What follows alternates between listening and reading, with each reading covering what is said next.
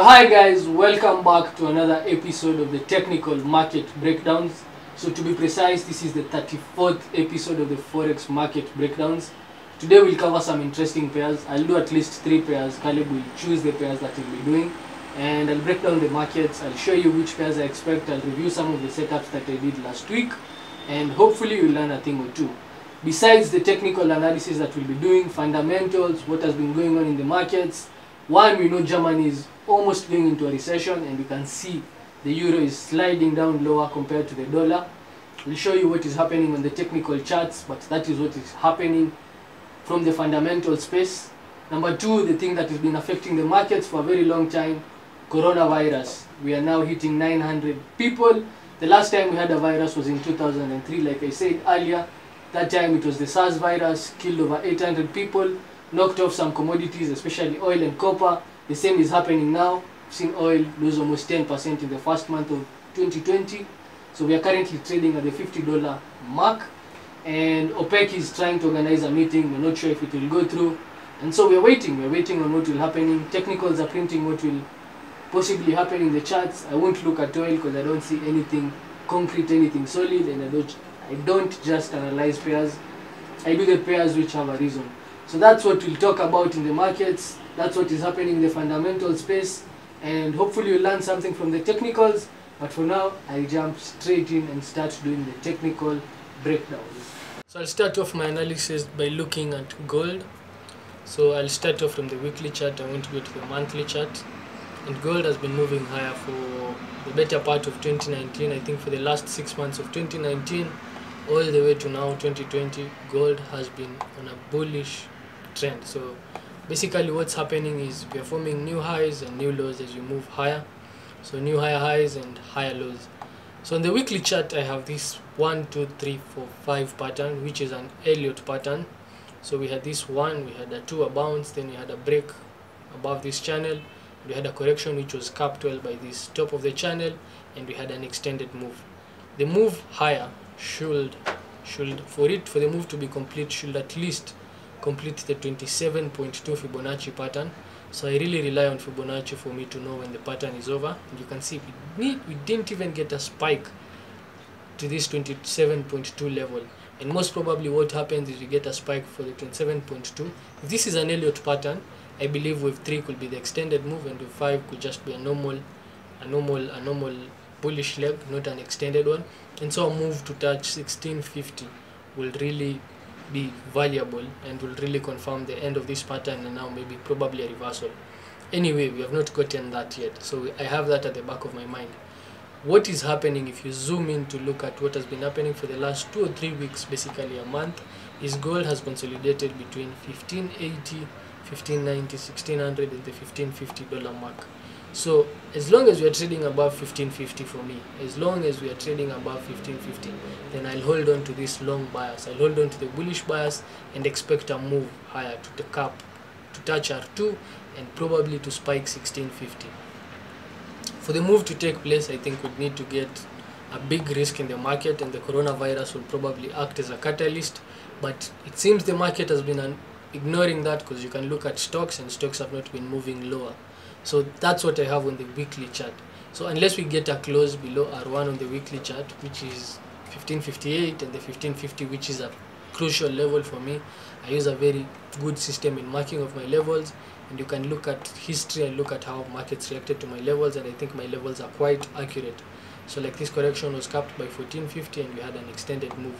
So as long as we are trading above 1550 from a weekly viewpoint, I'm still bullish on this pair.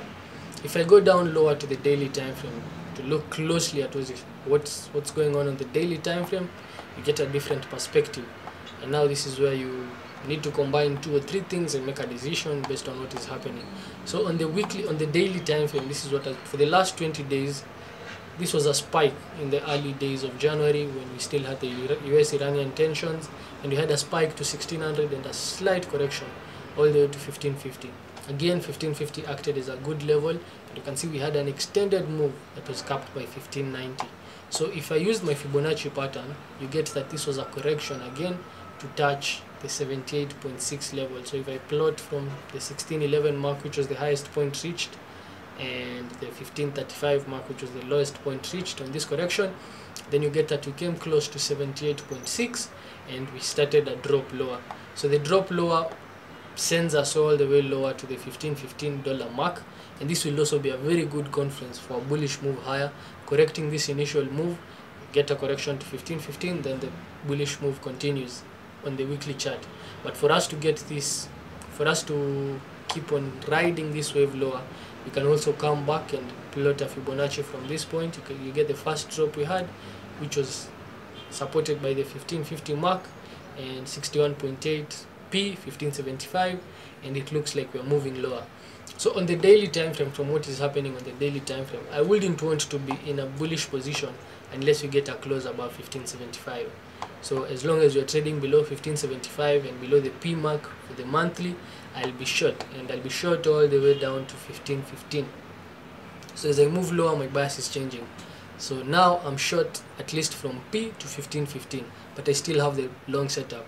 If we get a break above 1575, then I shift and go back to my long bullish setup, and I look for the R1 first 1610. I look for 1625 as the second target. I'll keep you updated as the markets are moving. If I go down to the 4-hour chart before I clear I show you the possible entry points and exit points. So yeah, this is the 4-hour chart and 1575. So you can see clearly we had a break of this trend line. It was a good break followed by some good momentum, some good bearish momentum, some strong candles, suggesting that probably gold could be turning and moving lower. So we had a correction again from 1550, which acted as a good support level, and we had a move lower again, capped by 1575. So what do I think? If we're trading above 1575, I don't want to see a break above 1590 on the 4-hour chart for me to go long. But as long as we're trading below 1590, I'll hold on to my short bias, first target 1550. Breaking past 1550 might be quite a task, but if we get this break, then the momentum behind the move might send us lower all the way to 1525 and ultimately 1515. So that's my outlook on gold. I've given you a clear perspective on what I expect. I've shown you the possible moves that I expect, the probabilities on the moves, and I've shown you what I do if I'm handling gold. So for now, I'm short. At least we've gotten a close below P, and I think this is likely to continue, at least for the short term, up to 1550, which is about 200 points from 1570. Then you can look for 1535, which adds up to another 150 points, and finally 1525, which will make about 500 points if you're trading on gold. Stop losses, I'd bring my stop losses above 1590. I'd want to be secure at least with my moves above 1590. So that's my outlook on gold, and now I'll go to the next pair that I'll be looking at.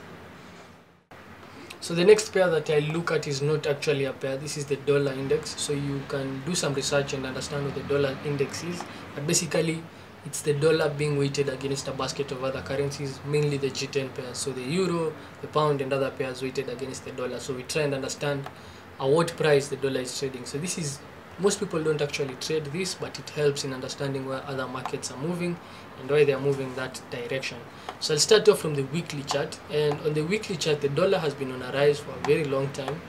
All the way back from 2018, we've seen a higher dollar. So from when Trump was elected, I think 2 years later, we saw the dollar bottom, and because of his policies, we can see the American economy is doing well and the markets have been rising.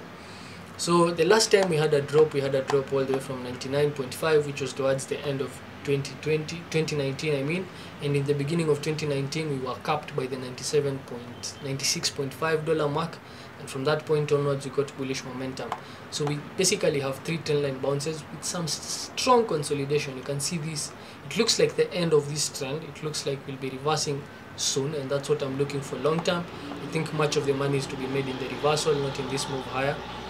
But if you look at the patterns which are forming here, so we had this first bounce which was capped by the 98.2, had a correction to 96, and we had an extended move all the way to 99.2.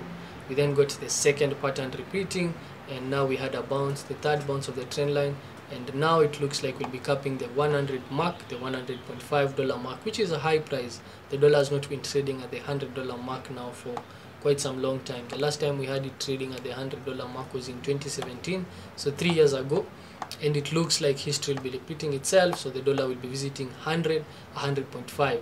forming new highs. So that's my outlook on the dollar index. I think this is a one-way bet. There's no way that the dollar could be going lower. Based on what is happening on price action, I think a big change in fundamentals will be needed for us to change. But this is a one-way bet, and like gold where I had many possibilities, for this one I only have one probability, and it is higher. I expect the dollar to keep on rising. Probably will get a correction after being capped by R3 99.2, a slight correction probably to 98.5. Then the momentum keeps on moving higher, and probably 100.5. So I'll try and look for short sales probably at R3 to 98.5, then look for the bullish move to 100, and from there I'll give you an update on what will be happening on the site. So that's my outlook on the dollar index. Not much, a one-way bet, and you can make your money by betting on that direction, which I think will affect other pairs, and you can do your research and look at how other pairs are affected. So that's my outlook, and I'll do my last pair, euro yen. So the last pair that I'll be looking at is euro yen. Still, I'll start off from the weekly chart, and for a long time, all the way from 2018 January, the euro has been sliding lower. Much of the move could be predicated on the low interest rate environment in the European economy. So the interest rates are currently negative. This means that if you deposit money with European banks, you will pay for you to keep your money in the bank. So that has been having a big effect on the performance on the euro and on the performance on the European economy, not really doing well. So if you come down lower to what is happening on the moment, you get that the euro has been moving lower. So euro yen, from the weekly chart, you can see we had the third bounce on this downward trend line, and we've gotten some very good pattern here suggesting that we could be getting a move lower, sending us lower, breaking past S1 and moving all the way to S2. But I won't be in a hurry to conclude that. I won't be in a rush to conclude that. Instead, I'll focus on what is happening on the moment.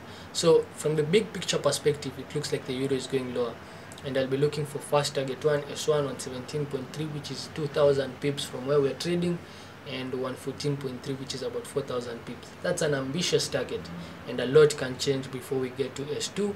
But if the move goes all the way to S2, then I'll keep on riding it, and I'll keep on looking for how I can execute trades. For this to be nullified, I'd want a break above 121.8, $122 mark. So for this bearish trend, like I'm saying, to be nullified, I want a break above 122, which I don't see coming, because clearly there's some bearish momentum following euro yen and taking the moves lower. So on the daily chart, this is what we have. We had the first bounce, we had the second bounce, and then we had this third bounce, suggesting that we are getting a reversal, but it was capped by the third bounce on the weekly chart like I've shown you. You can see clearly bearish momentum is taking over. We then had a retest of this trend line, and still markets are moving lower. So I expect a break past 118.3, a touch of S2, and probably a move lower all the way to S3, which is 117.8.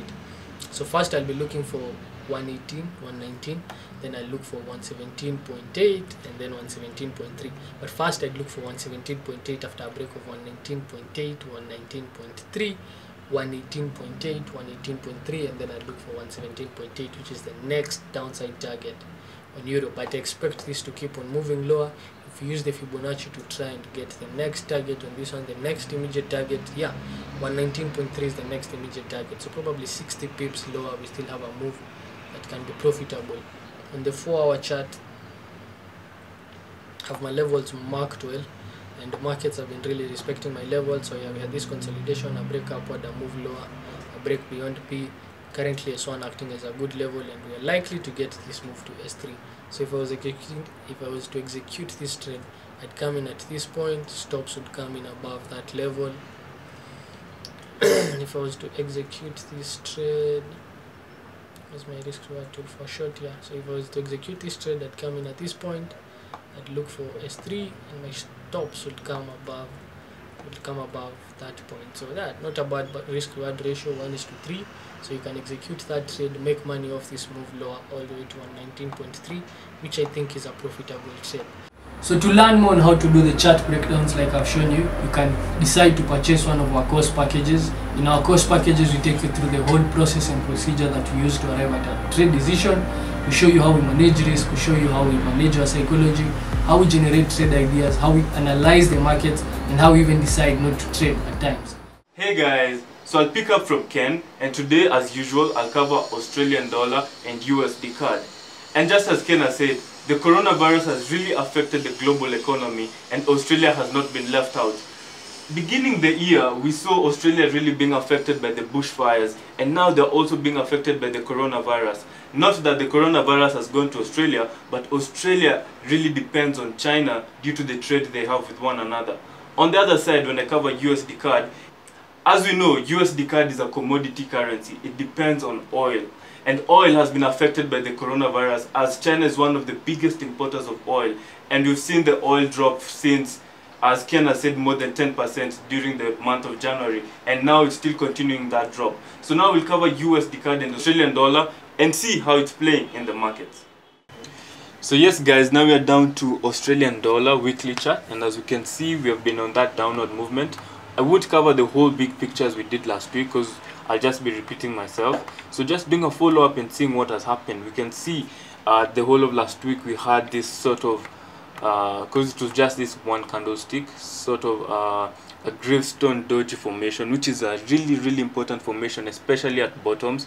And this point where we are right now, the level where we are, which the market was found a floor, is really important, because if you break below this level, we're going to lows which we've not visited since 2009 after the financial crisis. So market is really respecting that floor level, and now we are seeing it bouncing off. If we go down to the daily chart just to look at it closer,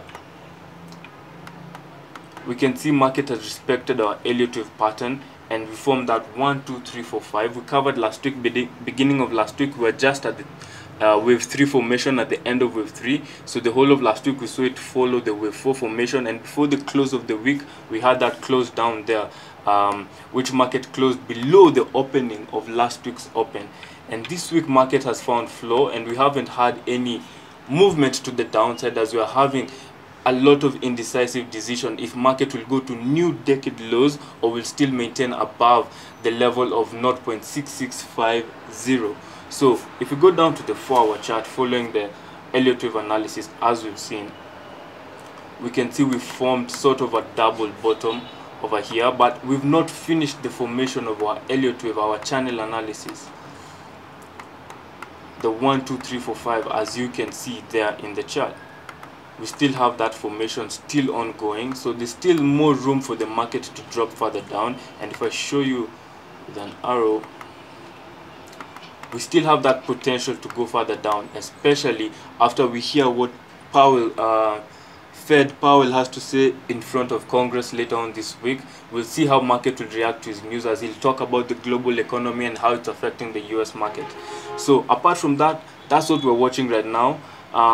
If market finds a base at this level, we'll see the market push further up, but there's still a lot of room, because the Australian economy is really trying to impose certain rules and certain monetary policies which can stimulate the economy to come back into revival, and the US economy is doing really great. So we can see the US dollar going into further highs, the US dollar, as the Australian dollar loses against it.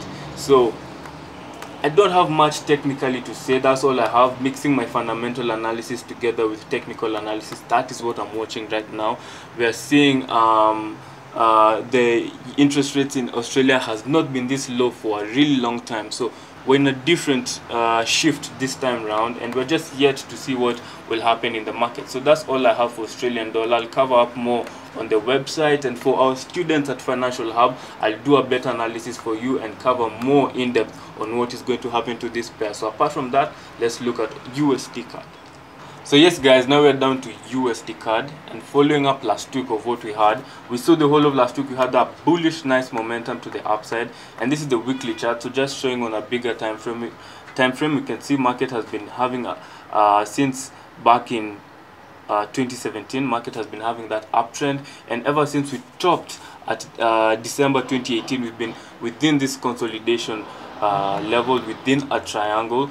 And if I plot that using Elliott wave analysis, we can have that beautiful A, B, C, D, E formation in respect with our Fibonacci level 78.6. So that was a beautiful pattern formation. And if you go down to the daily chart, just to look at it more closely, what we can get is a better clear analysis of that same triangle I was plotting. So that 1 2 3 4 5 Elliott wave pattern.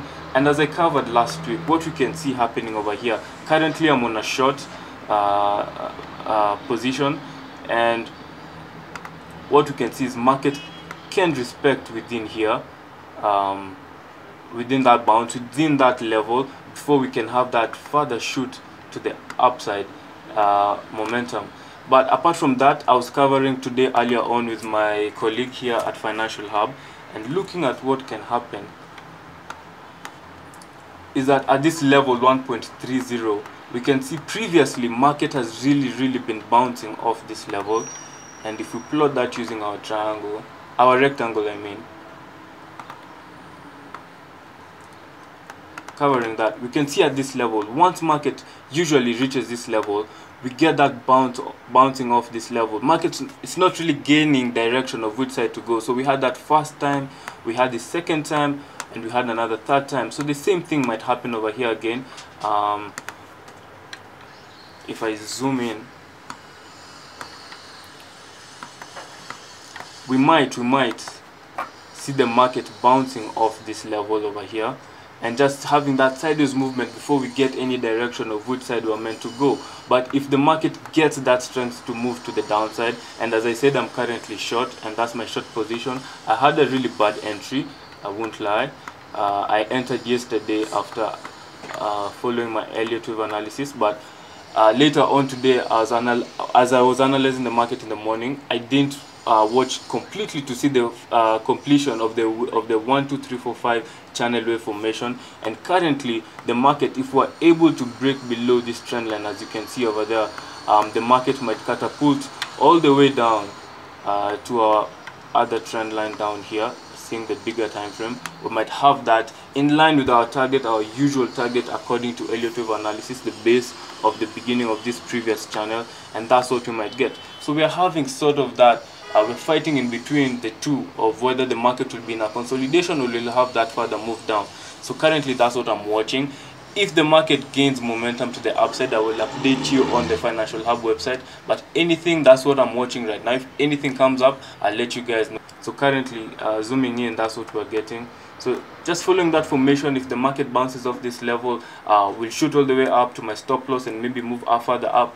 But I'm really on, my opinion is really based on the downward movement. So just do your own analysis, understand where the market is going on your own, and we'll cover up this later on in the week, and next week we'll do a follow-up on the pair. So that's basically what I have, guys, and that's what Ken and I have seen in the markets this week. So we'll be doing a follow-up, as you know, as usual, on our website. Our students now, the students we have here at Financial Hub, will be doing those follow-up almost every day and analyzing the markets and seeing what is happening in the markets on a daily basis. So we'll do a follow-up next week. As you know, we are now here in town, our ICA building offices, so be free.